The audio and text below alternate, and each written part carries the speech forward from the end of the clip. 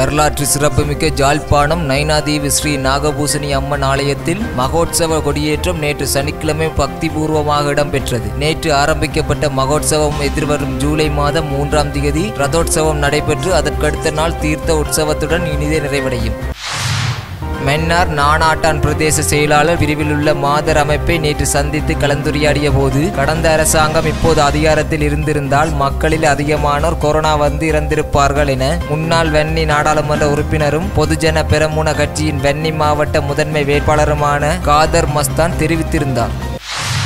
ஆனையிரவில் ஒரே இரவினுள் 3000 படையினரை தான் கொன்றேன் என கருணா அம்மான் வெளியிட்டுள்ள கருத்து பாரதூரமானது என ஐக்கிய தேசிய கட்சியின் தேசிய அமைப்பாளர் நவீன் திசநாயக்க நுவரேலியாவில் ஐக்கிய தேசிய கட்சி கூட்டத்தில் இடம்பெற்ற ஊடகவியலாளர் சந்திப்பின் போது நேற்று கூறியிருந்தார். தமிழ்நாட்டில் வேகமாய் பரவி வரும் கொரோனா தொற்றினால் 4வது நாளாக பாதிப்பு உயர்ந்துள்ளதாக சுகாதாரத்துறை தெரிவித்துள்ளது. கடந்த 24 மணித்தியாலத்தில் மட்டும் 2396 பேருக்கு வைரஸ் தொற்று உறுதி செய்யப்பட்டுள்ளதுடன் கொரோனாவால் பாதிக்கப்பட்டோரின் மொத்த எண்ணிக்கை 56,845ஆக அதிகரித்துள்ளது. ஆஸ்திரேலியாவின் 2வது அதிக மக்கள் தொகை கொண்ட மாநிலமான விக்டோரியாவில் இன்று ஞாயிற்றுக்கிழமை அவசரகால சட்டத்தை ஜூலை 19 வரை மேலும் 4 வாரங்களுக்கு அந்நாட்டு அரசாங்கம் நீடித்துள்ளது.